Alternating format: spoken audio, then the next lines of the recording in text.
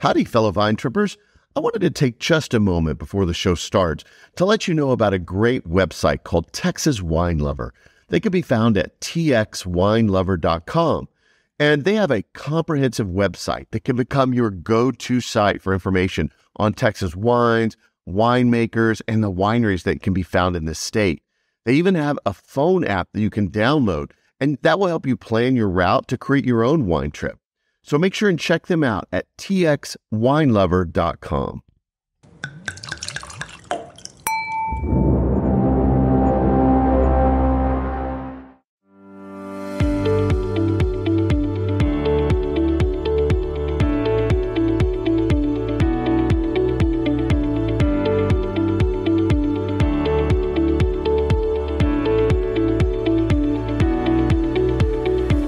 Welcome to Texas Under Vine, an exploratory podcast to scout out the best that Texas wine country has to offer. I'm your wine guide, Scott, and I'm here to lead you on an auditory expedition to the vineyards and wineries across the great Lone Star State. Each episode will cover a different vineyard, winery, or wine-related business operating in Texas. You'll hear interviews, descriptions, and details about each location that will excite you to visit and experience them for yourself. Ready to plan a wine tour? Use these episodes to choose the most interesting spots for you and your friends to check out. Most of all, enjoy hearing about the rapidly growing wine industry in the state and what makes our wines and wineries the best.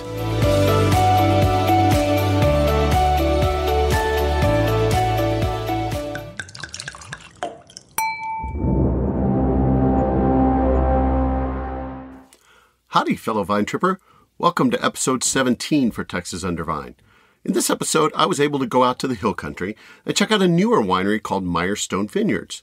So this particular vineyard is actually on a farm, and this farm has been in their family for 5 generations. But they've been actually making wine for 7 generations in their family. The current owner's triple great-grandfather actually invented a destimmer for making wine. Her grandmother has a cellar at the farmhouse where she used to make wine from all kinds of different fruits. The land is a working farm and ranch. They have grapes, and commercial wine is actually one of their newest ventures. Her family history has had a big impact on the whole Central Texas region. I'll let you hear about that more in the interview. But they are 100% Texas wine. They plan to start their own vines and plant their own vines on their 550-acre property. There's a lot of historical buildings still standing on the site.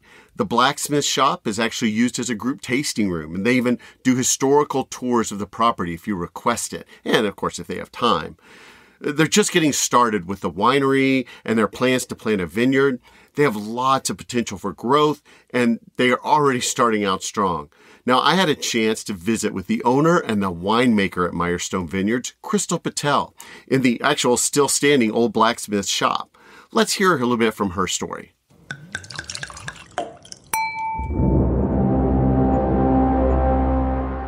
Well, I'm here with Crystal Patel at Meierstone Vineyards.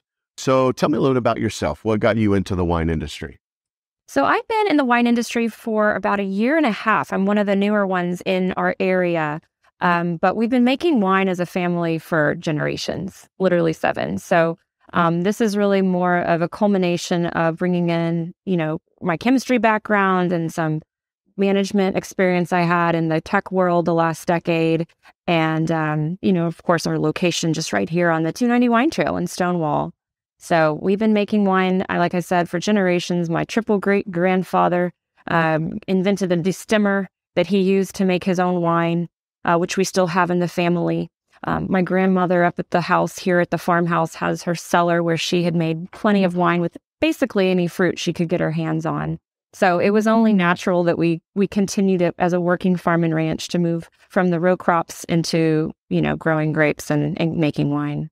So tell me a little bit about this location's history. How did it get started? It's been in your family for a while? It has, yes. I like to say we're newer in terms of the winery, but we're not new to the area. My grandfather bought this farm and ranch back in the 1950s. So we're a 5th generation working farm and ranch. And the property, when you drive up the drive, you'll see pasture, you'll see field, you'll see the tasting room. Sometimes you'll see the cows roaming in the background. But like I said, we're farmers. So we've planted corn, wheat, and oats.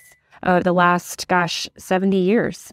And we still do it today. We're kind of one of the last few ones in the area that seem to plant row crops. So is there a story behind the name of the location? Yeah. So as mentioned before, the family, my grandparents were Meyers. And so they were, again, multi-generational family in this area. And they only had one child, my mother. And my mother got married and became a Stone. And they only had one child, me. And so we as women, we married out of our surnames. And so I just put the last names Meyer and Stone together, Meierstone. And it also is the name of our farm. So it just kind of made sense to make it our winery name as well. And I think I read something about the big red ball out front. The big red ball. Tell me about that. Oh, we get a lot of questions about that big red ball. It's been sitting there for quite some time, 70 years to be exact. It wasn't always red. I think it started off as like a brown color and then it rusted and then it was tan. And now it's my bright idea to paint it red. But where it originated was my grandfather invented a way to basically clear land. He had a solid steel ball created in San Antonio, and he had an axle created in Fredericksburg. So the axle went in the center of this solid steel ball, so it rolled. And then he had ship anchor chains, like the big 100-pound link chains that go in the ocean, and he attached them to either side of the ball. And on either end of those chains were bulldozers. And so those two bulldozers would run parallel next to each other through the pasture. The ball would weight down the chain, and it would literally clear anything in its path. Trees, tree roots, brush, anything like that would just come toppling over. And then they would come back with the bulldozers and push the brush out of the way. So it cleared our farmland, some of the farmland in the area, but its main purpose was to go up to Killeen and clear all of the land that is now Fort Hood. And so if literally rolled all over Texas. And, they were up there for 2 years doing that project. And when they were done, my grandfather's brother-in-law said, he was the guy on the other bulldozer. He said, "Hey, it would be really funny if you just turned that into your gate ornament." And like I said, it's been sitting there for 70 years. That's a great tribute to the family and the generations and all that as well. It is. It certainly is unique. There's a lot of questions, but I've always called it the wrecking ball. The wrecking ball. Yes. Yeah. But it's a great view for people who are coming from the road with it bright red like that. It is. It's unmistakable. And when you're driving, you say, "Oh, there it is." Yes. Well, and the red color is in tribute of this tractor. I have a photo of my grandfather on a tractor. It's a Farmall tractor, and they have this kind of Farmall red color. Well, that was the idea, was to paint it a color of that tractor, but it looks like a gumball now. It's very bright. It's kind of like if you've been to Target, those little red balls they have out in front of Target or whatever. It's like a big version of one of those, maybe. And we get that. It said, "Did you get that from Target?" I said, "No, ours is 5 feet tall and 15 tons. We like to say our roots run deep. And, my triple great grandfather, I say that for the saving of breath. He settled in Luckenbach, Texas, and he came over from Germany on the boat. And he looked up in the sky and he saw the birds flying above him. And he thought, wow, wouldn't it be really great if I could fly too? Well, he settled here and he became the school superintendent and the land surveyor in the area. But really in the back of his mind, he was over here drafting up the blueprints for the first, what he called an airship. And that was to be flown by an aeronaut. And so he mustered up funds from other investors in the area and actually created what was the first airplane, which again, he called an airship.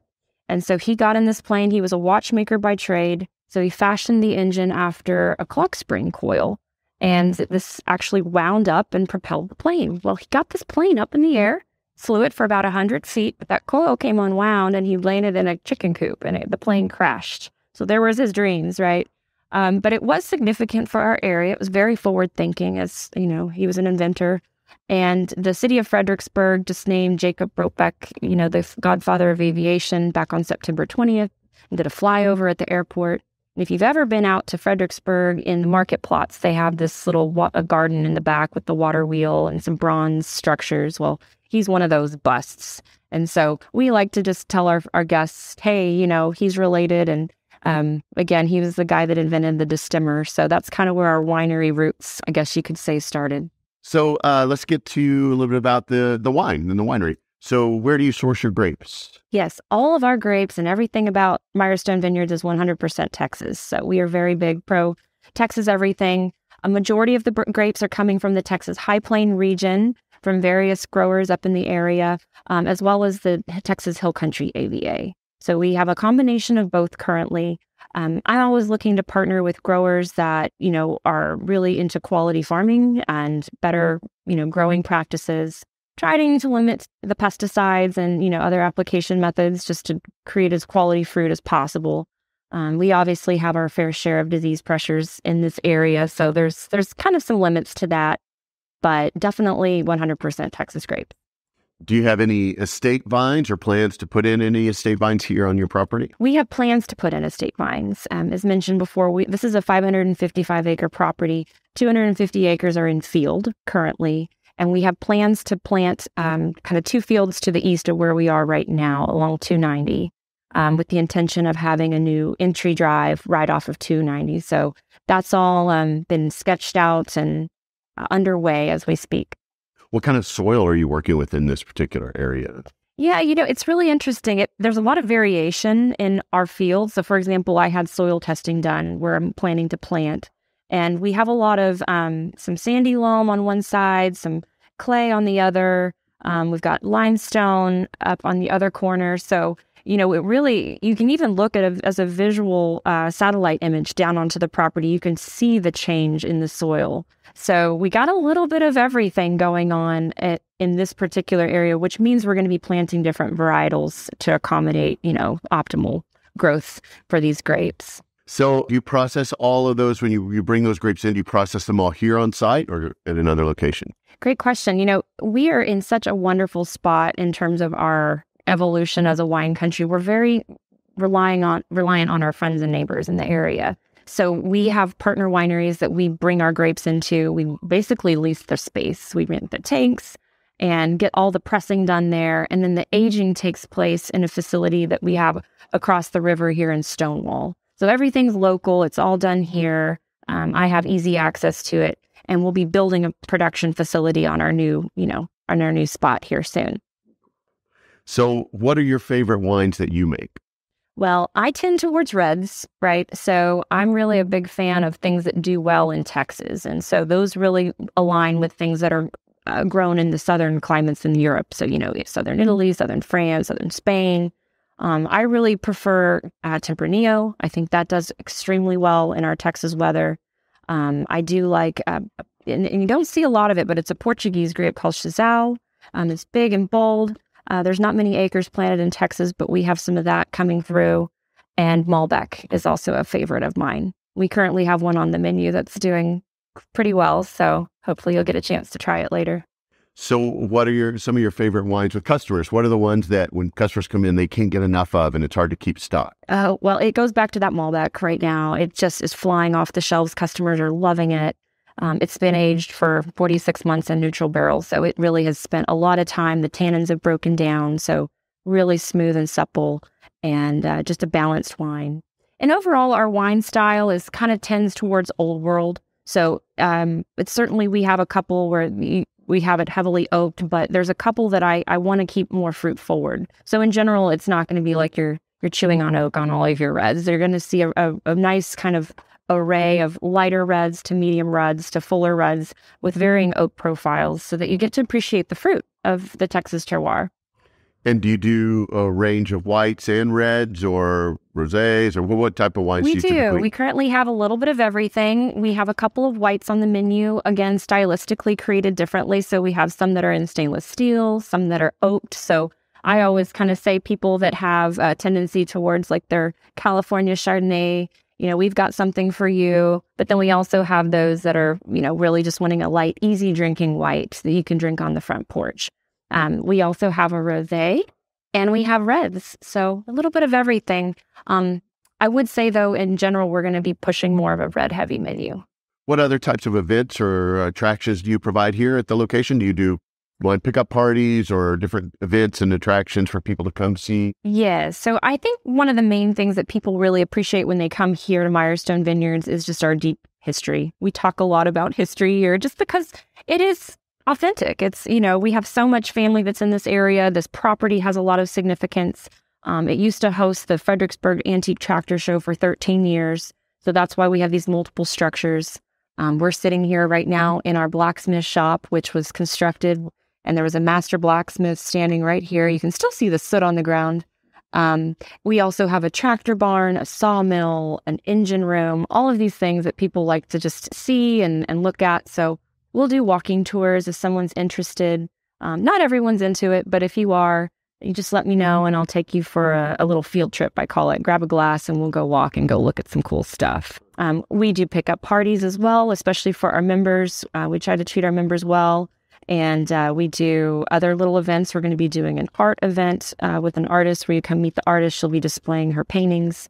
And we're also doing a star party with an astronomer. So we always try to have something lined up each month that's available to everyone. Our members get first access. Sometimes we'll do paired wine dinners. So it's just kind of a matter of getting on our newsletter or following us on social. We'll kind of keep you posted on what's coming up. So the socials and then maybe on your website, the best places to find that information for those events? Yes, definitely sign up for our newsletter. We only send out one a month, but there's a lot of good, rich content in there about what we're doing, what's coming up around us, so you can kind of plan a weekend out of it. And then also just following us on social. Our social is at Meierstone Vineyards, and then our website is meierstonevineyards.com. Just scroll to the bottom and sign up for our newsletter. So do you offer a wine club? So tell me a little bit about the wine club and how do you become a member and all the details of all that? Yes, we do offer a wine club. We currently have 3 different membership levels. You can either have a 3-bottle, a 6-bottle, or a 12-bottle membership. And what's really neat about our wine club that's maybe a little unusual is that we allow customization on each tier. So if you're a 3 club member, you get to choose one of those 3 bottles. If you're a 6 club member, you get to do 3 out of the 6 of your choice. And if you're a custom case, as we call it, you get to choose all 12 bottles. And then we also allow you to get free tastings, not only for you, but up to additional 2 guests. So 4 people can come in and get a free tasting. And then we also offer discounts based on your tier, ranging anywhere between 10 and 20%. You also get access to our wine member dinners, and you get first access to events that we're hosting. And and it's just a great group of people. So we love our wine club members. So if a listener decided to come in, they wanted to check, they heard it, they want to come check the place out, what can they expect when they come to visit? So if they wanted to do a tasting, what do tastings look like? Yes. So our tastings, first of all, it's always nice to have a reservation so we can really customize your experience and have a dedicated spot for you already set out. But we do accept walk-ins. Our tastings consist of currently 4 pours of wine, but they're 2-ounce pours. And you get a glass for each wine. So you're not, dumping or trying to drink fast out of each one. It's a very relaxed kind of curated experience. And with that, you can order some snacks that we have in the tasting room. So if you want any cheese or crackers, we have those available for you, little charcuterie options. And it just really is a more kind of relaxed restaurant style experience. They usually last around 45 minutes to an hour, but we block off 1.5-hour spots. So if you're having a good time, you're welcome to just relax and enjoy your time. Does the customer pick the 4 wines or do y'all pick the 4? They're already selected. And as we start releasing more, we're going to be changing up, creating more options for guests to choose from. So maybe you want more of a red heavy flight or you want more whites. So you'll have some more options. Currently, we have a little bit of everything. We have 2 whites, a rosé, and a red available on our standard tasting menu. Do they make those reservations again on your website or someplace like that? Absolutely, yes. We have options on our website for parties up to 6. If you want to book anything more than that, we do allow groups. It's just we want to know about it so we can plan. So you're welcome to email us or give us a phone call and we'll get you all squared away. And then what was the cost on the tasting? The tastings are $22. Okay. And they consist of 4 2-ounce pours. So you're getting about 1.5 glasses of wine. What are your operating hours for somebody who wants to come in? Mm-hmm. We are open Thursday through Sunday.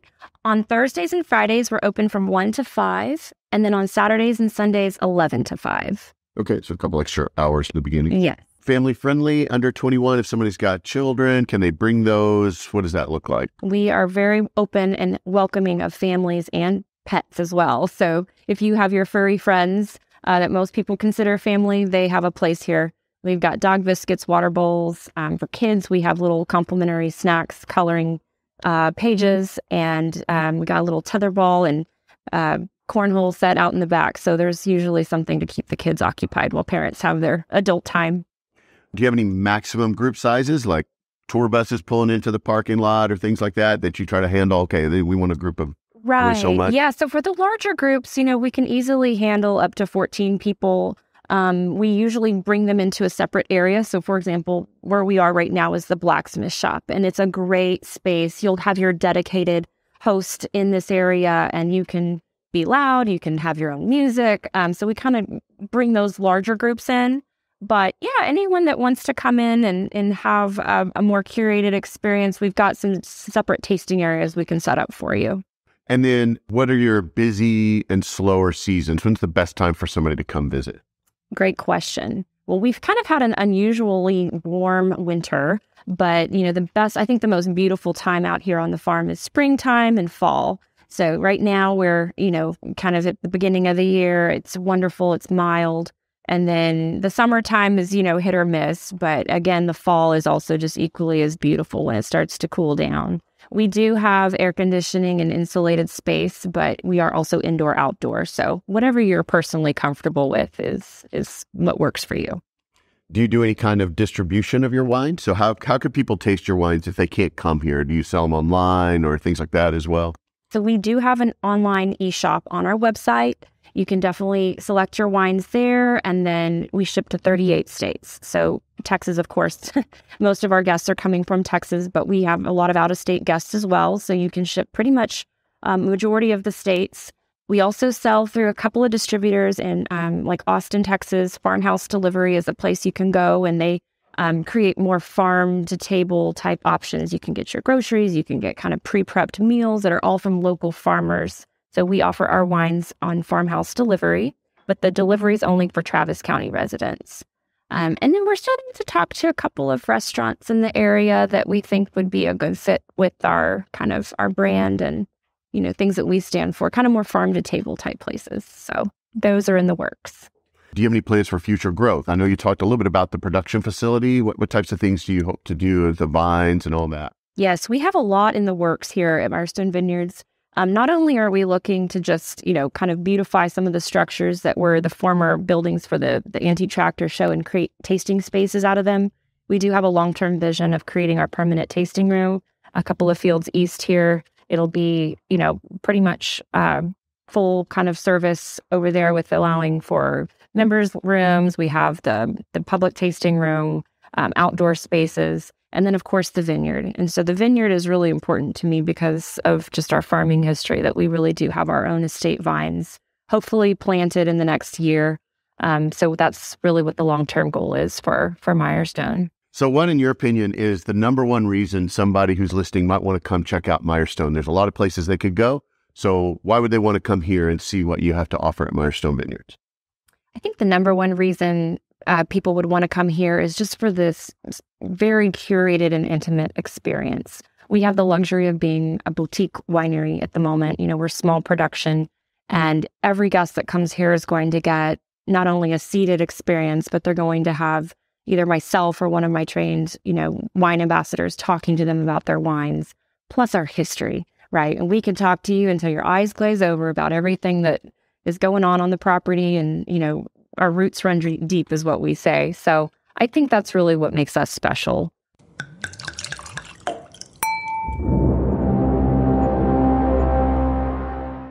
Well, Crystal said it best when she said their roots run deep.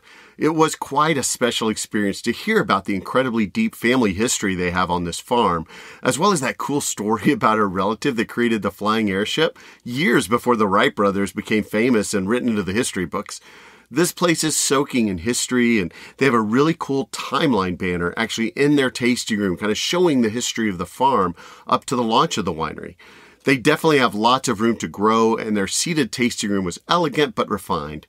4 of their wines recently won awards at the 2023 Houston Stock Show and Rodeo, including Texas Class Champion for their 2018 Malbec that Crystal was talking about. It was so tasty that after tasting it, I had to buy a bottle myself to take home as my library bottle for this episode. When you decide to make a visit, first check out their website. It's www.meierstonevineyards.com. That's MEIERSTONE vineyards.com. You'll find more history of the location there in addition to their event listings. You can make reservations there. You'll find their wine club info and even their online shop where you could purchase their wines and have them shipped to you. Don't forget, when you go to see them, make sure to tell them you heard about them on this podcast, Texas Under Vine. Now, I don't travel by airship, but I am going to fly on to some other fun wine destinations so that I can bring you all of the fun details on them. Your exciting wine trip awaits. Check out my past episodes to plan out a fun excursion that includes Meierstone Vineyards on your stops. If you're enjoying the show, would you consider leaving me a review and a rating on whatever site you use to get the podcast? There's lots of people out there, and I know that they're wanting this kind of information about Texas wine destinations, and your ratings and reviews really help me beat that algorithm and put my podcast a little higher in the listing so that even more possible listeners might find it. Also, feel free to share on your social media and link to mine, at Texas Under Vine, when you go see some of these great locations. Well, don't forget to subscribe to the podcast and follow my socials to be notified whenever the next episode is posted. Until next time, happy trails and bottoms up, y'all.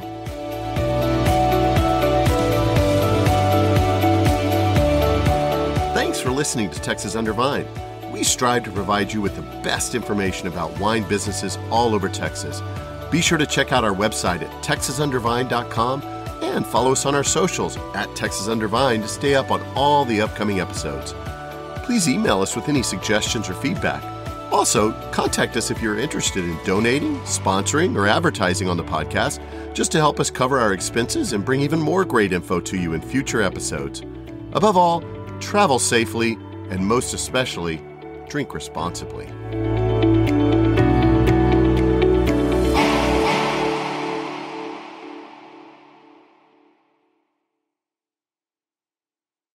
Don't forget to also check out the Texas Wine Lover website and their phone app. If you want to plan a trip to the wine destination I talked about in this episode, the site for Texas Wine Lover and their phone app that you can download will really help you organize a trip so you can go see them. You can check out all of the goodness that I got to experience while I was there. But as you're planning your trip, while you're on their website or their app, you can also find out things like accommodations, restaurants, and even some fun events and things that are going on at the wineries, and maybe even find one that you want to experience as part of your wine trip that you never even expected. So check them out. Again, it's txwinelover.com.